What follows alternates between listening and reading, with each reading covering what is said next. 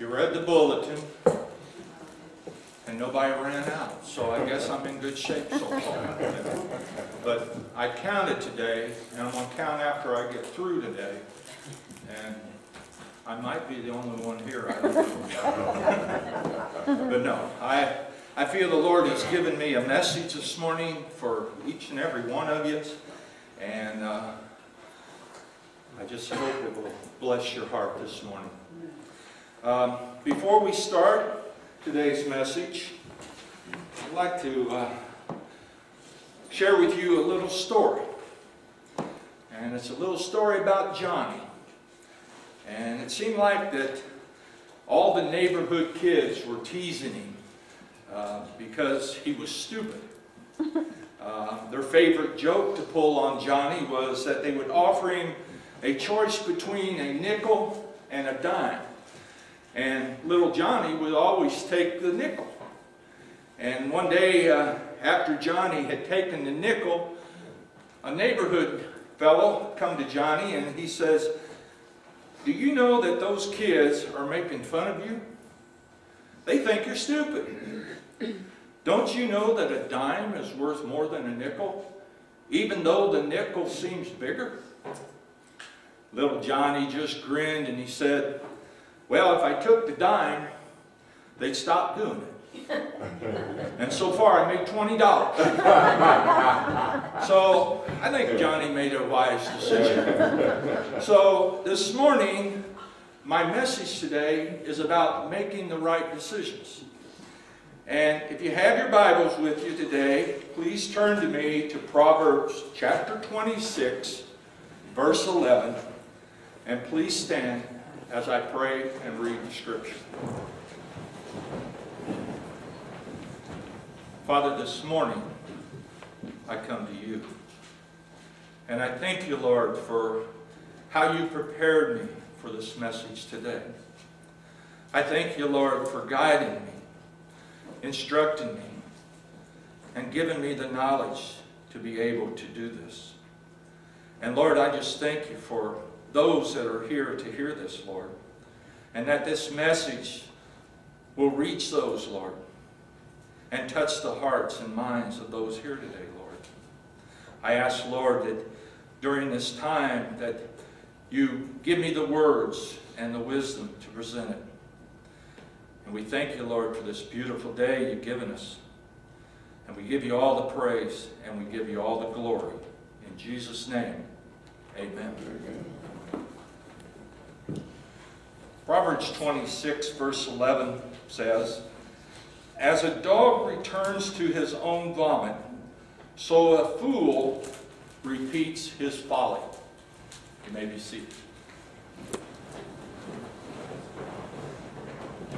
So this morning, I've titled my message, "Rebuke the Puke." Some of you may not know this or not, but dogs have a tendency that if they vomit up something as sick as it may sound, they'll generally go back to it and then sometimes eat it. The same thing goes for a person who returns to his sin, or what the Bible calls it, folly. Even though it was bad the first time, he's hoping that it won't be bad again. Always remember, when this happens, he realizes that he's made a bad decision. Everyone here this morning in this house has been faced in making decisions. Some are good decisions, while others could be poor decisions. Every day brings us a different challenge in life and a different decision. We all remember September 11, 2001. How could we forget it? We witnessed America under attack. We witnessed on the television the Twin Towers collapsing, how they destroyed the Pentagon. And we seen people in panic. We seen people crying. We seen people in total shock in what was happening to their great country. There was mass confusion. There was total loss because they weren't expecting this. I remember churches that evening, they opened up their doors and people were flooded to the church. People were crying out to God because they didn't know what was going on. But you know, that fear no longer lived in their hearts. The fear that tore their hearts out was no longer there. The worry that messed with their minds were gone.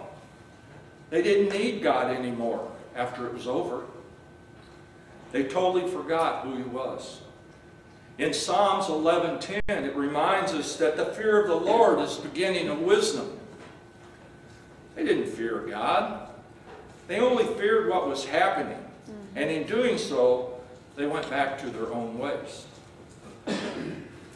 Every one of us here in this church today has had to make a decision.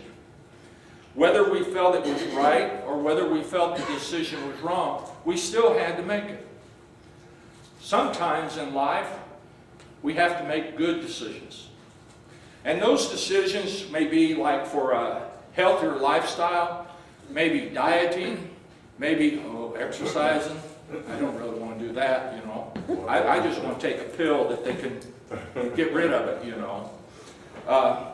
Maybe it's going to college, or maybe it's just bettering ourselves in our job field. Whatever it is, we had to make a good decision about it. But sometimes we make a bad decision. And that would be like when we get into temptations, like maybe gambling, maybe stealing, maybe involved in drugs. Those are all bad decisions, and they don't help us with our walk of life.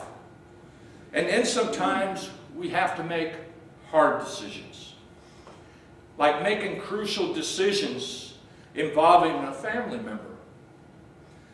I know years ago, my mother suffered 4.5 years with Alzheimer's. And it was, as Dee Dee would say, it's the long goodbye, because she didn't know any of us. And my dad had to make a crucial decision in her health, because the medicine that they were giving her to help her with the Alzheimer's was destroying the platelets in her blood. So she had to go through a series of blood transfusions. Started out doing it once a year. Then it went to once every 6 months. Then it went to once every month. And then it got down to the point where it was once every week. And I felt sorry for her, because every time I'd go in there and they wanted to find a vein to do this, her arms and her ankles were so chewed up with needle marks. And you could tell on her face she didn't want to go through this. So they decided they would put a central line in her neck. But then my dad had to make that decision. Is it worth it? And he decided, no, we're not going to do it. It'd been nice if they could have done it and they could have brought my mom back to where she was, to where she'd recognize anything. But that wasn't going to happen. So he decided not to do it. They gave her 6 months. She made it 2.5 weeks. And I was thinking about that, you know, Jesus went to the cross and He spilled His blood on Calvary. Blood is a vital thing.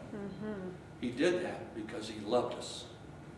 If we go back into the history books, you can see that many of our presidents and world leaders also had to make crucial decisions to shape our world today. That's why it's important that each and every one of us should pray for our president and our vice president and those that are serving under him. This country is in bad shape, folks. It is. We need God back in this country. We need God back in our schools. We need people coming to church. So I encourage you, if you know neighbors, friends, relatives, get them started. This is where you grow. Many of us have studied history. Some of us have remembered an explorer by the name of Hernan Cortez. Now, around the year of 1518, he commanded an expedition to Mexico with more than 500 men and 11 ships. Upon reaching the Mexican coastline in the New World, his men become restless. They become weak. because of the hardships brought on by the New World. His men wanted to go back. They wanted to sail back to the land that they loved. But Cortez made a decision to burn the ships. I've enjoyed Stephen Curtis Chapman, the Christian songwriter, and he wrote a song about it, Burn the Ships. And it says, burn the ships, we're here to stay. There's no way we could go back now that we've come this far by faith. Burn the ships. We passed the point of no return. Our life is here, so let the ships burn. Let them burn. As Christians, we should never look back to our past. We need to continue to run the race. 2 Timothy, Paul reminds us in chapter 4, verse 7, saying, I have fought the good fight. I have finished the race. I have kept the faith. As Christians, we need to continue looking forward with strong faith and endurance to finish our race to the end. We need to be like sharks, and many of you don't know this, but sharks cannot swim backwards. It's because of their gills. If they swim backwards, their bodies fill up with water and they eventually drown. So we never should go back in what we were doing. We should always look ahead. The same thing happens when we do take a step back. If we're not careful, we fall back to the same old hole that sometimes is hard to get back out of. You ever wonder why they have small rear view mirrors in cars? Simply because they want you to have a better and bigger picture of what's out in front of you. They don't want you to look back. They want you to look forward. It's the same plan that God wants us to have for our lives. He wants us to not look back. He wants us to look forward. He wants us to forget the past. He wants us to look towards our future. He wants us to make the right decisions and live the fullness He has promised us. Remember, decisions you make today will determine your destiny. So I encourage you to choose wisely. Let us turn to Genesis chapter 3, starting with verse 6, going to verse 13.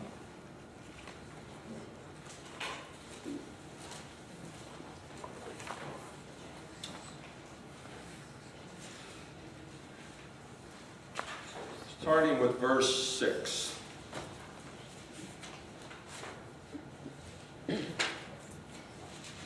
And it says, So when the woman saw that the tree was good for food, that it was pleasant to the eyes, and the tree desirable to make one wise, she took of its fruit and ate. She also gave to her husband with her, and he ate. Then the eyes of both of them were opened, and they knew that they were naked. And they sewed fig leaves together, and made themselves covering. And they heard the sound of the Lord God walking in the garden in the cool of the day. And Adam and his wife hid themselves from the presence of the Lord God among the trees of the garden. Then the Lord God called to Adam and said to him, Where are you? So he said, I heard your voice in the garden, and I was afraid because I was naked, and I hid myself. And he said, Who told you that you were naked? Have you eaten from the tree which I commanded you that you should not eat? Then the man said, The woman who you gave to me with me, she gave of the tree, and I ate. And the Lord God said to the woman, What is this that you have done? The woman said, The serpent deceived me, and I ate. Here we find right out of the first book of the Bible that a decision was made that changed the course of the world. Adam and Eve turned away from what God had instructed them. But notice that when the decision was made, they put blame on someone else. Now I can imagine this conversation between Adam and the Lord. I can imagine said, well, Lord, me and you were doing real good here until you brought her along. And then you brought her along, and what she do? She feeds me an apple. And then what does he do? The Lord goes to Eve. Well, Lord, you know I don't like snakes. I don't know why you made one. You know he tempted me. I had to do something. So I ate. You know, the problem is when we get into a situation like this, we always want to put blame on somebody else. You know, Adam blamed Eve for his downfall. Then Eve blamed the serpent. We need to know that we should be responsible for every decision that we make. You know, if I told you, or told George here, George, don't go in my yard. I got a pit bull in there and he's going to eat you alive. And George decides to go in my yard and he eats him alive. You know, there's nothing I can do. He made the decision to go in there. So any decision that you make, you're going to have to pay for it sooner or later. But we immediately see, again, that Eve's decision was based on temptation. She sees the tree, knowing that God instructed her not to do it, she did it anyway. You know, there's people in this world that's going to try to convince you that the grass is always greener on the other side. But you know what? I'm going to let you know something. It's not. You know, if you don't change the direction you're going, then you're likely going to end up where you're headed.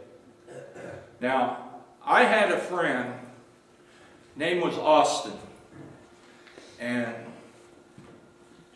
I loved this kid. He's about 20, 22, something like that. But Austin made some bad decisions. He got started in drugs. And, you know, it started with maybe the marijuana. And he got to the point where, hey, I need something a little more than that. So he got into heroin. And then when he got into heroin, then he had to support his habit. So he started stealing. It was tearing his family apart. They tried to get him in rehabilitation.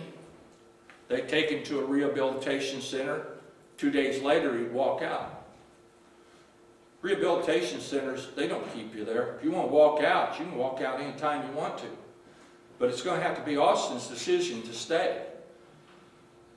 Well, it was a couple Easters from that. I seen him at church.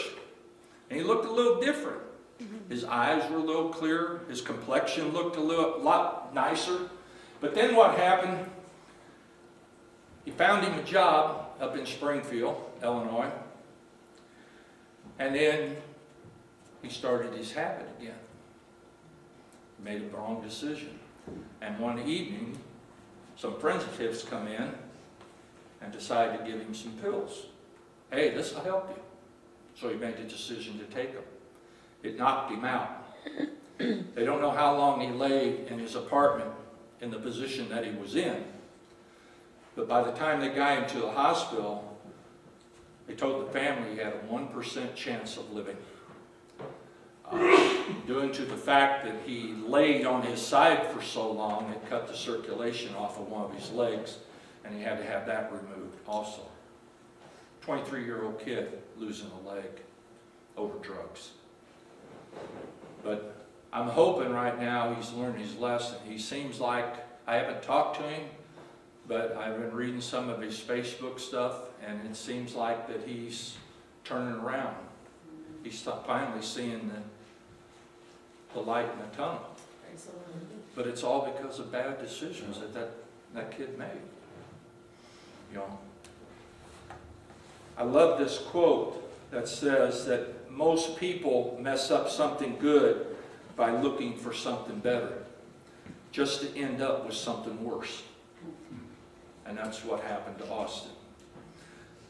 Let's go to Jonah chapter 1, verses 1 through 6. And we're going to see a decision here that was made by Jonah. And it says, "Now the word of the Lord came to Jonah, the son of Amittai, saying, Arise and go to Nineveh, the great city, and cry out against it, for their wickedness has come up before me. But Jonah arose and fled to Tarshish from the presence of the Lord. He went down to Joppa and found a ship going to Tarshish. So he paid the fare and went down into it to go with them to Tarshish from the presence of the Lord. But the Lord sent out a great wind on the sea, and there was a mighty tempest on the sea, so that the ship was about to be broken up. Then the mariners were afraid, and every man cried out to his God, and threw the cargo that was in the ship into the sea to lighten the load. But Jonah had gone down into the lowest part of the ship, and laid down, and was fast asleep. So the captain came to him and said to him, What do you mean, sleeper? Arise, call on your God. Perhaps your God will consider us, so that we may not perish. And they said to one another, Come, let us cast lots, that we may know for who caused this trouble has come upon us. So they cast lots, and the lots fell on Jonah. We find reading in this scripture that Nineveh was a very corrupt city. There was greed, there was prostitution, there was false gods. You name it, it was there. And God wanted Jonah to go to Nineveh and preach and hope that things would get better in that city. So when God said, Rise and go, Jonah rose and fled. Jonah made a decision to do the complete opposite of what God told him to do. So he went to Joppa, he boarded a ship to get away from the Lord. You know, I feel that Jonah was playing hide and seek with the Lord. But you know, if you play hide and seek with the Lord, it's not going to be a fun game, because the seeker's going to know where you're at all the time. And if you look back in a couple of scriptures, we find in verse 3 that it says that he found a ship going to Tarshish, paid his fare, and went down. Everyone say went down. Went down. Into it to get away from the presence of the Lord. Then we go to verse 5, and it says that the mariners were afraid, and every man cried out to his God, and threw the cargo that was in the ship into the sea. They made a decision there. They wanted to save their lives, to lighten the load. But Jonah had gone down, say down, into the lowest part of the ship, and had laid down and was fast asleep. I look at that and I see every decision that was made by Jonah on that ship. He went further down. He started up here, he kind of moved down, he kept moving down. If you're doing the wrong thing in the righteous way, in which it can be done, it doesn't make it right. If you go against the Lord's will, it's still sinful. There are always going to be a decision that you're going to make in everything we do. So keep in mind that in the end, the decision you make, it will either break you or it's going to make you. Proverbs 3:5-6 says that we need to trust in the Lord with all your heart and lean not onto his own understanding. In all your ways acknowledge him, and he shall direct your path.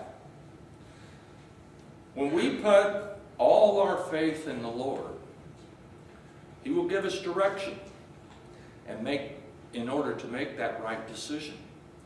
No matter what the odds are against us, God's faithfulness will always come true. But as Christians, how do we go about making the right decisions? What do we need to know? Well, I'm going to tell you. I got 6 steps here that will hopefully help you when making the right decision. The most important one that we need to do is we need to pray. We all need to connect with God. We need to ask Him for direction in our decision process.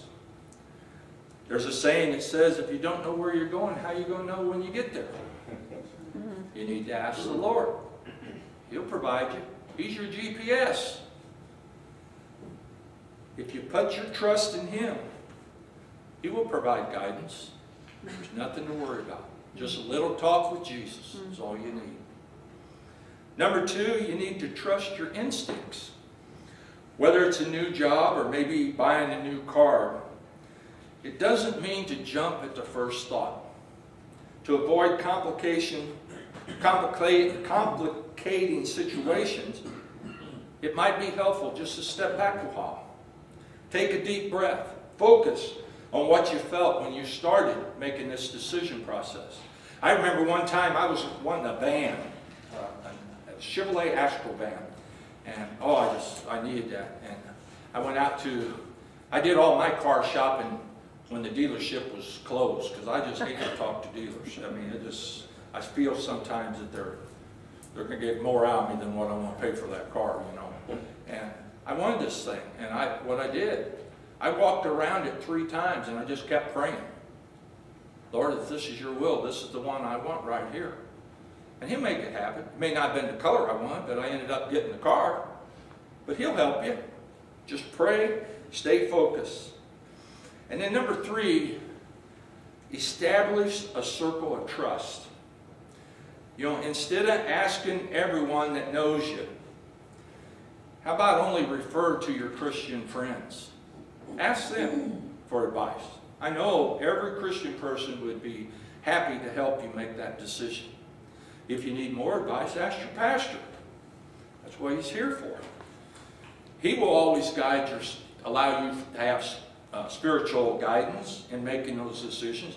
But remember that the final decision is going to be up to you. Number 4, ask questions. Many times the pressure can make you anxious to move forward before you had time to weigh out your options. Do your homework. Like I said earlier, I don't like to deal with cars, but I come to I guess you'd say a plan I come to that I do a lot of my stuff over the internet. So I look up the car that I'd like to have, and I get a price on it. Then I look up to see if there's any rebates on that particular automobile. See if there's any sales going on. Then I take the price of that vehicle and I knock $2,000 off of it. That gives me a chance to do a little, what we call them, dickering with the salesman. And then I take the value of my car I want to trade, look it up, subtract that off there. And then I'm ready to go to the salesman and do my studies. And sometimes I found out it works really good. If you hold your ground, you can usually walk out of it with what you want. Next, practice makes perfect. Number 6. The more often you're faced with making tough decisions, the more confidence that you're going to have when you make those decisions. I'd like to close here with this quote that I thought it was funny when I was getting the message ready. And you see it all the time. And it says that the highway of life is filled with flat squirrels who couldn't make a decision. It's true. Every one of us here today is a result of a decision that we made yesterday. Every one of us thought, tomorrow I'm going to go to church. I'm going to be in the house of the Lord. And I'm glad you are. I'm glad you made that decision. But today I ask, with every head bowed and no one looking around, This morning, you have heard how important decisions can be made and how they can affect the ones around us. So I ask you this morning to search your heart. And if any of you are facing a decision that you are struggling with, I ask that you raise your hand.